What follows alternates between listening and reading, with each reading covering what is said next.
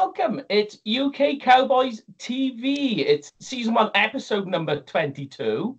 And yes, normally we do a Victory Monday, but the Cowboys were playing in the UK over here. They finished at 4:30 in the morning. So we were all on the late shift. Me and Jamie actually were, in fact, talking till the late hours. How are you feeling, Jay, after it all? You feeling a bit more awake than yesterday? I'm used to now just living on lack of sleep. We're back onto American time zone, aren't we? So it's all good. It's like as soon as the NFL season starts, we've all got to make sure we've got plenty of coffee and no sleep.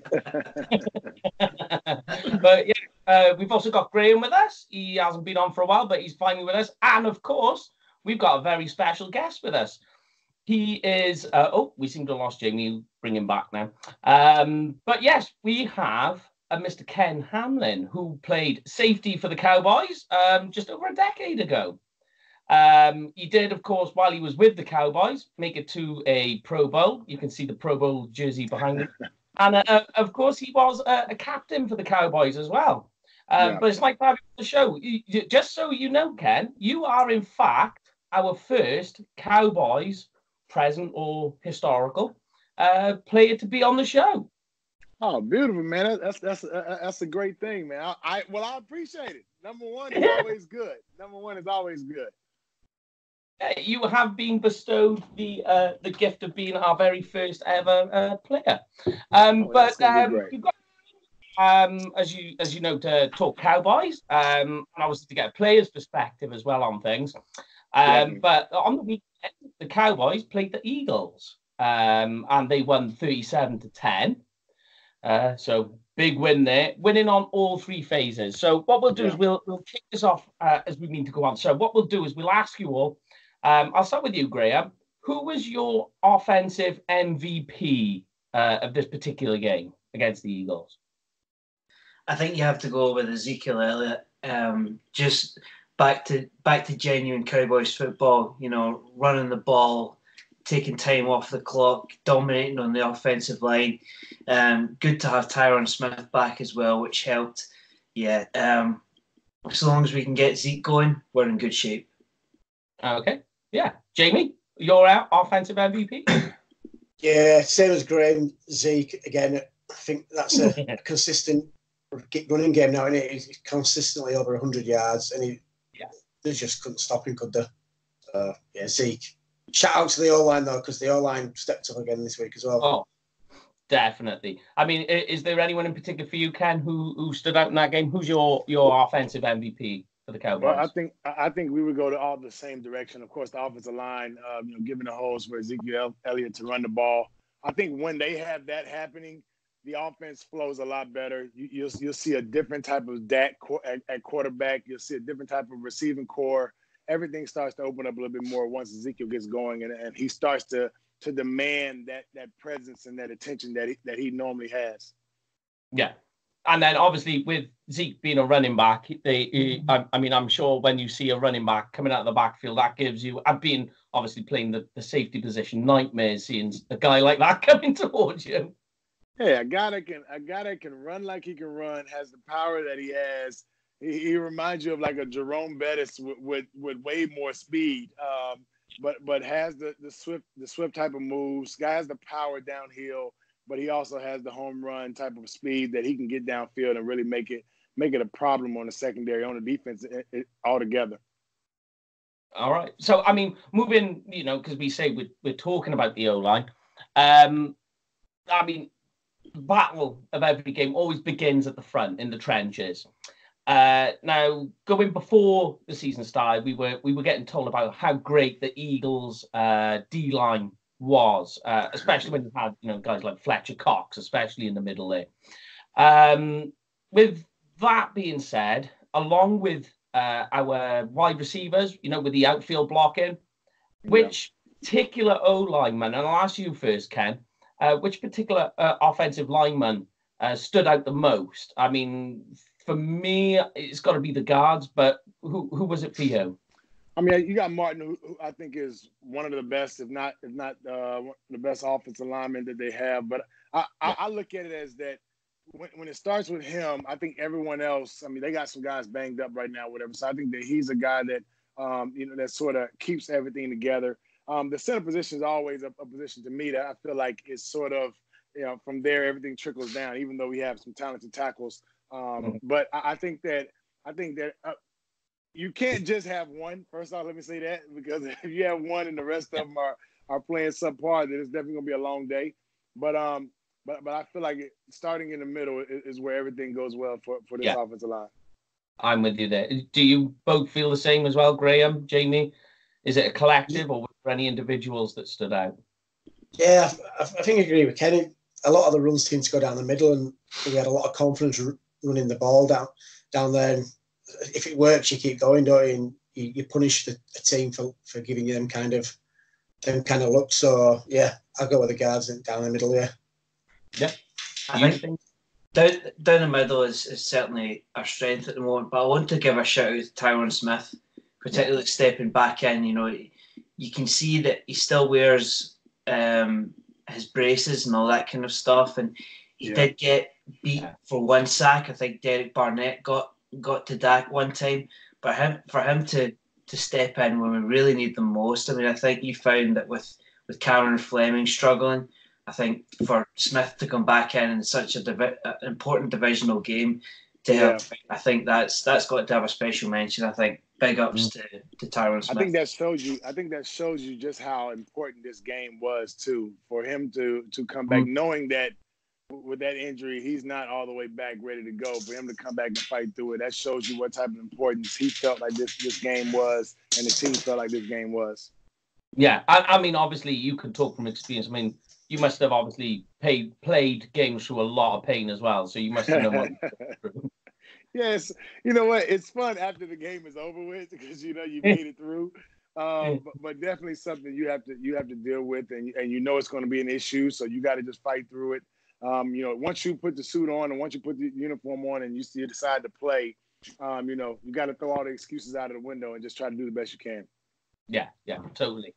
So, I mean, we're going very heavy on the run game here, but in terms of Zeke, Pollard, and Dak, all of them had a very good running game against the Eagles, getting first downs. So would you say, because obviously all three of them had a terrific game, especially Pollard, because we was talking about this in the pre-game show about we couldn't understand why the Cowboys aren't utilising a guy like Pollard more, because he's an explosive playmaker that can obviously spell Zeke, because he's got the talent there.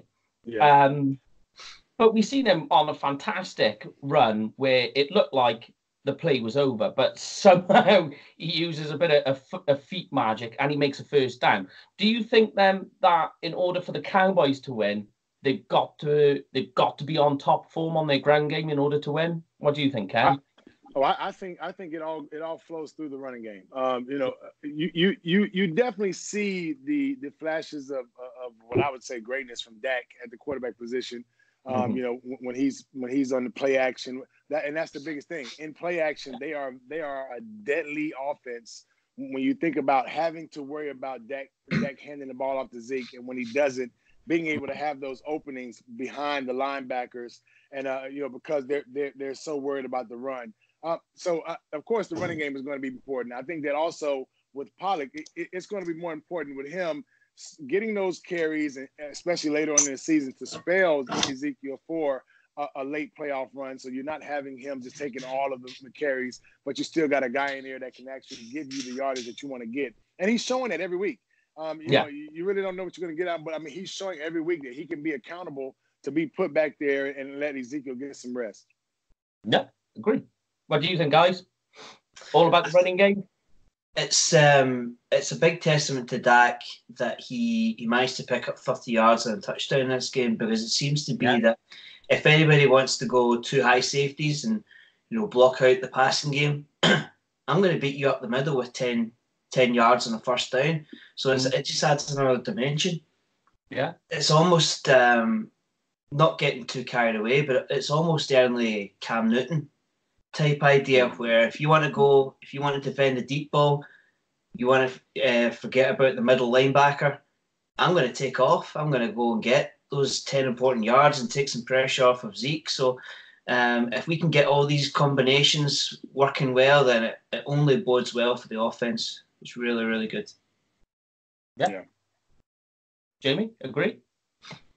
Yeah, totally. I think it makes us less predictable as well, because when Zeke first came in, it was kind of, you could tell it was a run first kind of offense, and now we've got a really good group of receivers that are getting a lot of the ball and they're making a lot of yards after the catch. So it kind of it opens it all up, like I say, and it opens that playbook up and keeps defenses on their toes. Yeah. So I mean, there was something me and Lauren and Brian were talking about in the pre-game show last week. Is I wonder, after what we've seen, with how that ground game came into play against the Eagles, do you think then perhaps maybe they'll start doing more 20 and 21 man personnel with both Zeke and Pollard back there? What do you guys think? I don't know if that's going to trick too many people, whatever. Especially, I think that because of you got some talented receivers. You have guys that can go out and actually make those plays down the field. You got to respect both levels. You can't just play for the run. You can't just play for the pass. But I think that understanding that you have a guy in Ezekiel Elliott who's in the backfield, you got a Cooper, you got Gallup and all those guys that can actually play the receiving core. And you bring in what's his name from Green Bay last year. You bring in him as well as another receiver. You have a respectful level on all ends. So to change it up and to have something like a 20 personnel where you coming in, I don't know if it's going to really change this style of offense anymore. But it might actually limit what they can do in the different type of sets they could have. I see where you're going. Yeah, of course. I mean, it's a nice segue as well, because obviously moving to the wide receivers, receptions, obviously Amari Cooper, we had Gallup getting his fair share, Randall Cobb, Witten, and even Austin on that fantastic sneaky play where it looked like it was going to be a jet sweep and cut back out. I mean, that to me definitely had, that wasn't a call by Jason Garrett, I would not say. But how important was it? Because before that game, we were getting told stories that Cobb and Cooper were going to be out. So how important was it that they both ended up playing? Well, like I said earlier, I mean, with Tyron Smith, those guys understand the importance of that game. You're a little dinged up. You got to go to the guy. It's always the question of, are you injured or are you hurt? And, and that's sort of where they got to have a good gut check and understand like where they are, because this was a big game. Not even just because of the standings and everything, but just a physical and mental type of advantage you're going to have on a guy in the division that you're going to be battling this out all season to try to see who's going to win that division. So, and this is going to be the team that's going to be battling to try to win the division. So this was a game that those guys, if you can get out there. You got to be able to play, because we need all of our weapons, and they needed all of their weapons for this type of game. All right. Jake? Great. Yeah. I think it's a big step and a big tick to their ability to get on the field, especially after the third loss in a row. I think to step out against the Eagles and show that they want to be Cowboys and they want to get the win, is particularly AT&T. Big credit to their personalities, and for Cooper to do what he does best, especially with that grab, the deep grab, when he just accelerated. I can't remember the DB, but he accelerated away from him, caught it with the edge of his fingertips and hauled it in. That's the difference between good and great receiver, and it's really, really special to have him back. Yeah. It's a divisional game, isn't it? And not all the games are important, but this is bragging rights. I think the coaching staff would have had a hell of a job saying to them, you are playing this week, because, like you say, as you said, it's a testament to their ability and to the kind of people they are, that they're willing to put their bodies on the line. But you want to be known as the best in your division, so you're going to go out there no matter what. All right.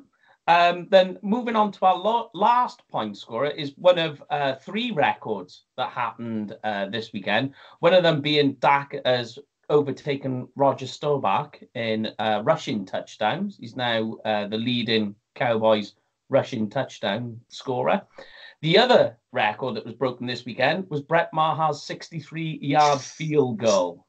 Now, I don't mean to sound funny. Like, I probably couldn't even fire a gun 63 yards. But he's actually broken the Cowboys record.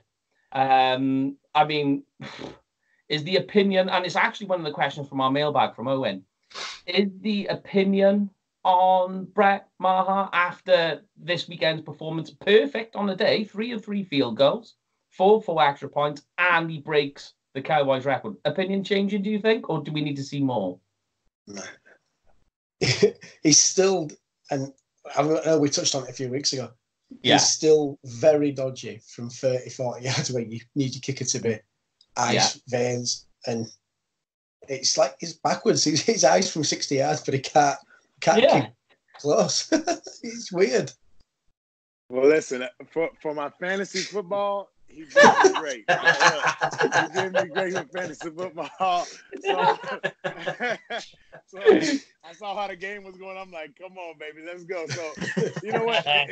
But you're right. He actually, his accuracy when it's closer is sort of shaky, and you've seen that all throughout the year for a lot of kickers, to where they're in that 30 to 40 yard range, and it seems like they aren't precise enough in that range to where they can put it down and be consistent with it. And I don't know if because of the extra points have moved back, that everything is not a chip shot to them now, so they have no relaxed time.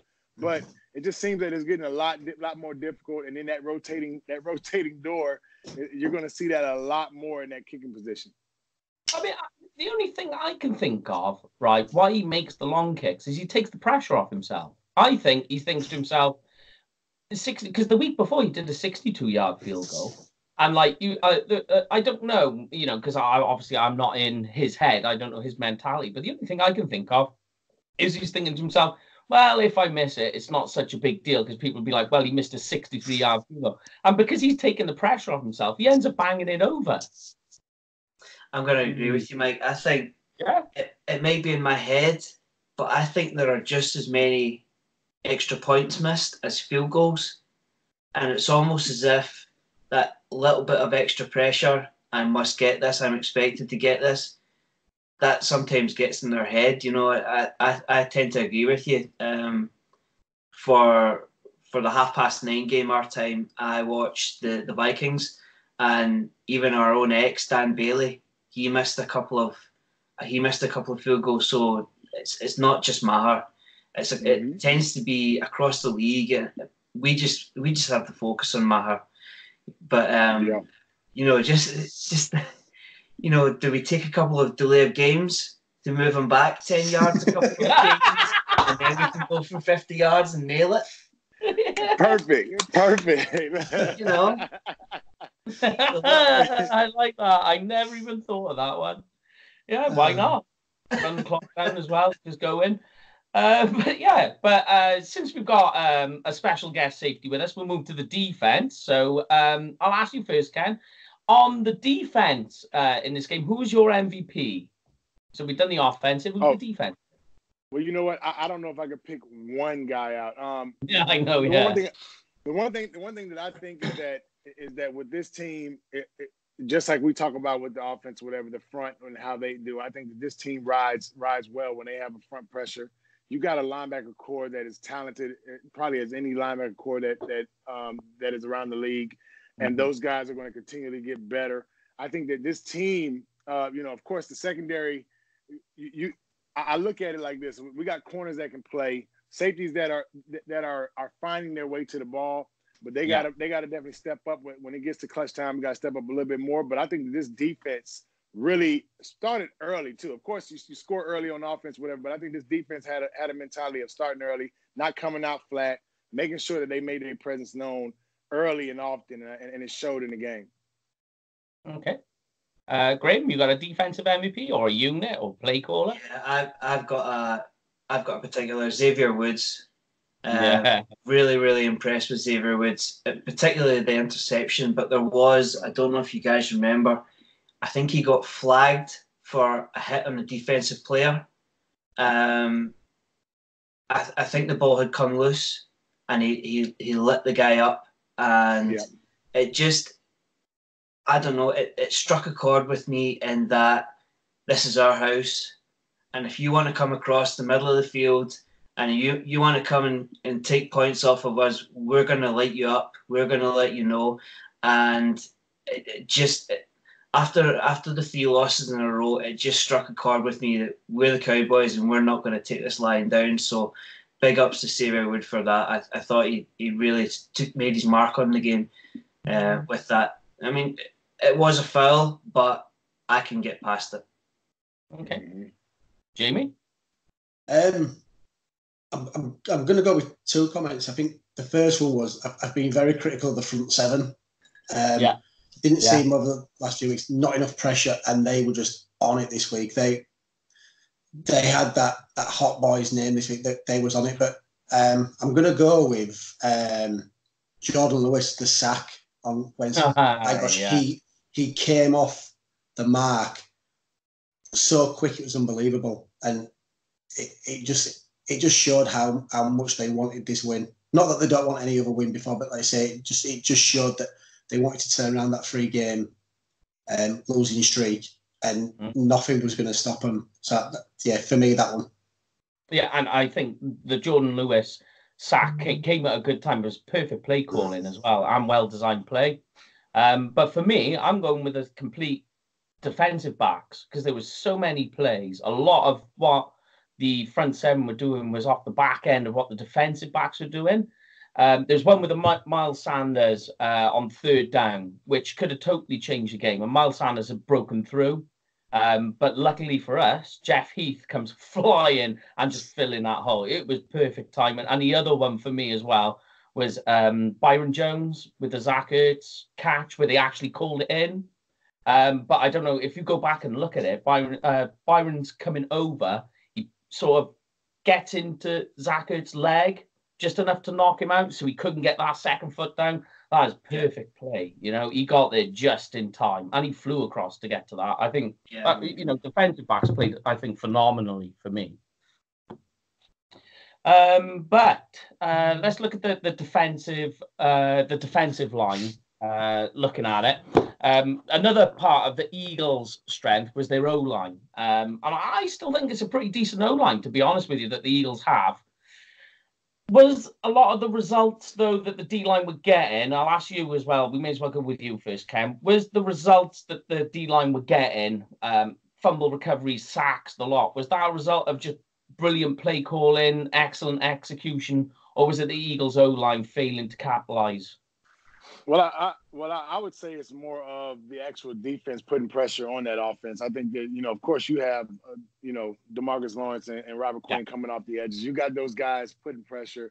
Of course, the front is building off of that too. So I think that they actually enforce their will on the Eagles' offense than the offense would ever just not performing. And of course, the Philly has a very talented offensive line. And for that to take place, you see that these guys, they had a motor that was definitely a lot more than what Philly could handle on this game. So I think that it was more on the defensive line really putting pressure on that offensive line and just putting them in positions to where, of course, you start backing them up a little bit. You put them in 2nd and 3rd and long. You put them in positions that they don't want to be in. Yeah, agree. Yeah, Jamie. Yeah, totally agree. This was probably the first time this year that we've seen the defensive line of last year, and we thought that it was going to continue through. And I think, coming up against a really good O-line and putting in that kind of performance is going to put a lot of confidence in their own ability to take that next level. And I think we're going to see this more going down the stretch now. Yeah, Graham, are you with us there, or do you think? I think so. Yeah, I think Carson Wentz looked uncomfortable all night. I think the Robert Quinn trade has been huge for us, particularly in this game. And I think to make that squad look that uncomfortable for most of the night, I think was quite impressive. Even if they don't have Big Trent because he's that's the Redskins I'm talking about. Was Jason Peters involved last night on Sunday night? Sunday. On Sunday. I believe so. So back and check. To go and take advantage, and to make, Carson Wentz is, a lot of them see it as underrated, but I think he is a particularly good player, and he looked flustered, and it was really, really rewarding to see. Mm-hmm. Yeah, agree. So then the last one, which is a point that I want to make, and then I'll just move quickly on to the mailbag then, so we can wrap this up. Just one of the quick ones, and me and Jamie spoke about this a few weeks back at great length. We were talking about the turnover battle with the Cowboys. In terms of turnover differential, the Cowboys actually ranked 24th last week, but this week they come away with 4 takeaways. So not only did we win on all 3 phases, they win a turnover battle. Can anybody point at what's changed all of a sudden that at this point now we're level pegging, turnover differential at 0, we were -4. But after that weekend now we're level up. I mean, you probably attest to this more than anything, or be able to point it out, Ken. Can you think what's changed over the beginning of the season up until all of a sudden against the Eagles, where we just go turnover crazy? Well, first you got to look at what happened last week.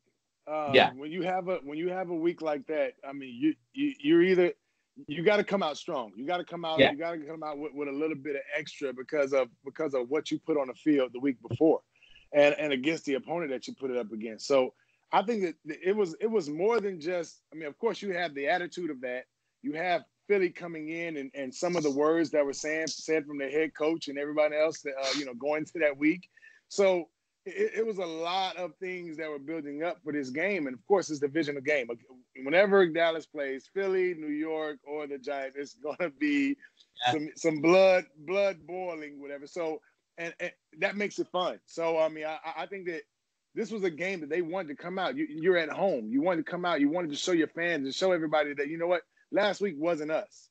And I think that's what you sort of see a lot of, too, is that, the guys just wanted to come out and fly around and make some plays. And, of course, I know Chris Rashad, those guys, whatever, they gave him an earful, all week.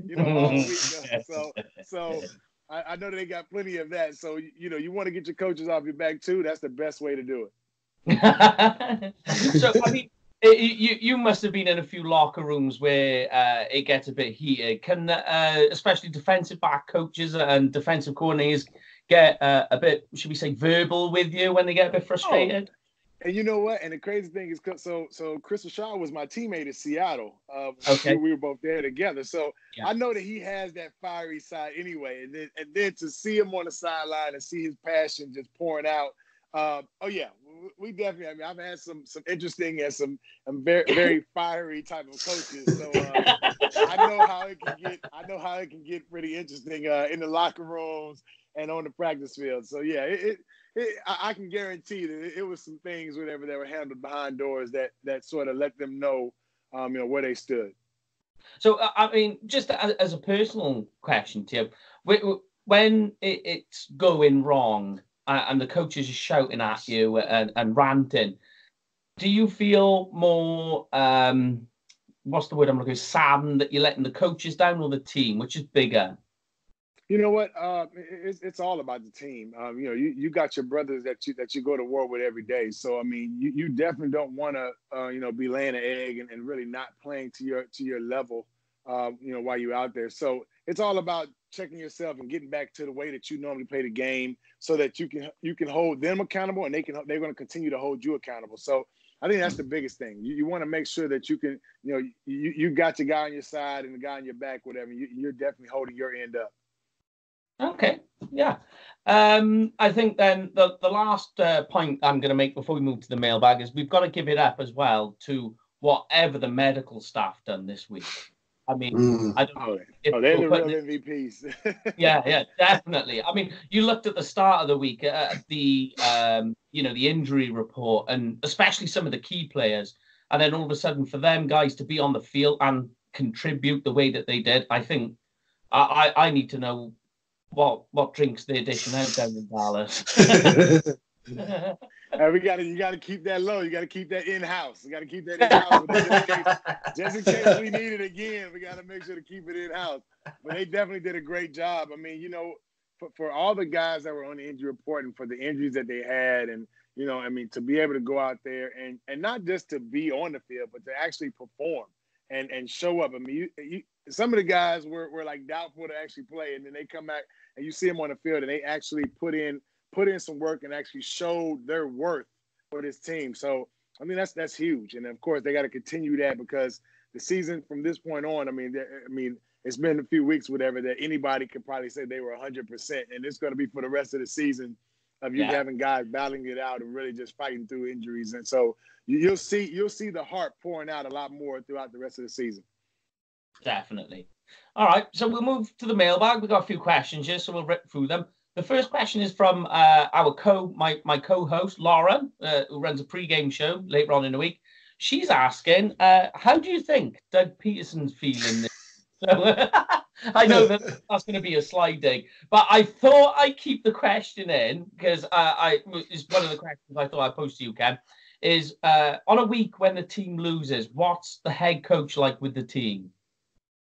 Oh, well, you know what? You can get a little bit of both. I've had a Mike Holmgren who, at one point after you lose, you don't want to be anywhere near him, and then you have the same coach who he understands what the team is going through, and so he's going to take a different direction. And that's really what makes these guys, either a great coach or just a good coach is understanding your team and understanding what they need for that moment.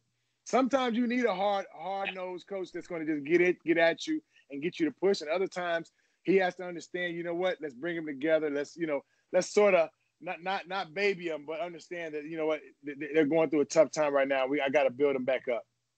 Yeah. All right. Any of you guys got anything to add on the Doug Peterson experience of how he must be feeling this week? I think you see it in every sport, don't you?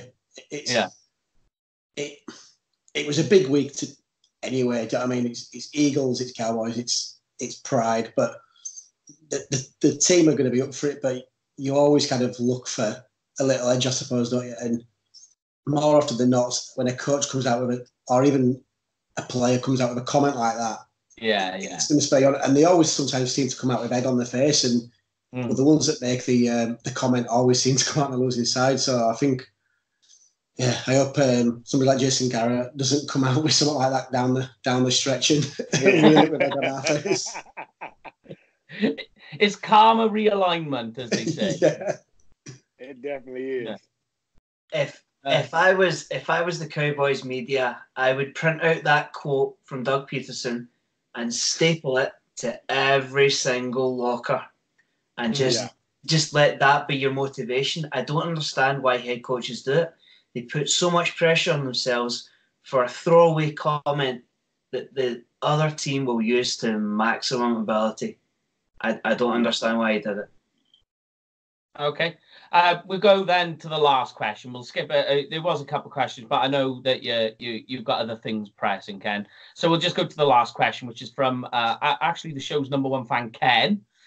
He's saying that he thinks the biggest question is the play calling over the last 3 weeks. Now, he knows, obviously, as we all do, that we've had some key players injured, but the play calling seemed bland. Can we put a finger on why all of a sudden things are different? Do you think perhaps Garrett was taking a bit of the reign and now he's giving it back to Kellen Moore?